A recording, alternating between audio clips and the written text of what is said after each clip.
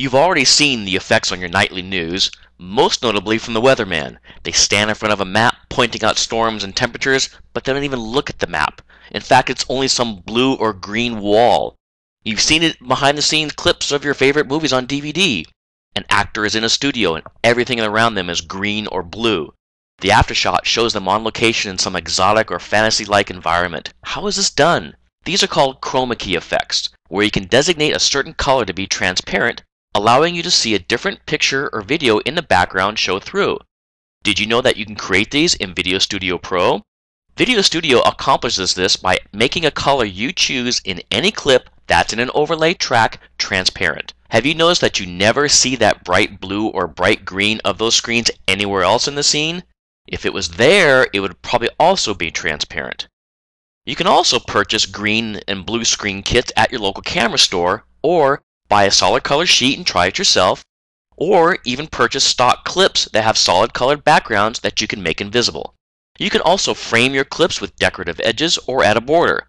But don't confuse these techniques with video filters, which are effects applied to the clip such as color, blur, and lighting.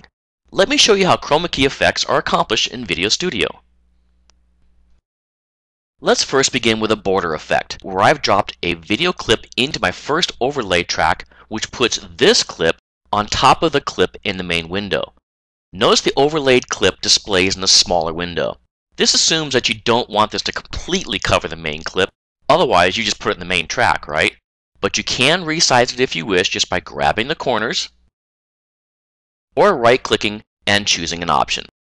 One of the best features of using VideoStudio is that appropriate tools always present themselves when you choose a particular clip.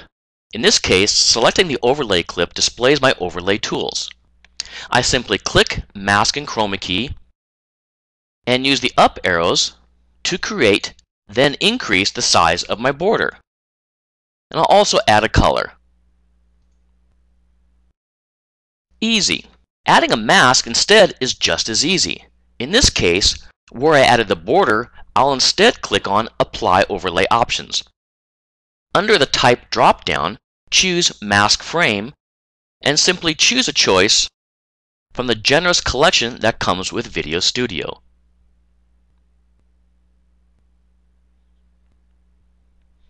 And yes, you can actually create your own mask frames, but that's for another tutorial, so keep checking back. Now, to create a transparent effect, let's use a better clip. And instead of using mask frame, choose chroma key. Notice VideoStudio actually already chooses a color to be transparent based on the dominant color in the clip. If it chooses the incorrect color for you, choose the eyedropper and then click in the region you would like to be invisible, and that color will be set here. Or choose a range of that color selection based upon similarities by adjusting this slider here, if you so choose.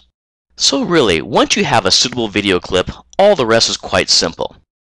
Thanks again, and we'll see you next time.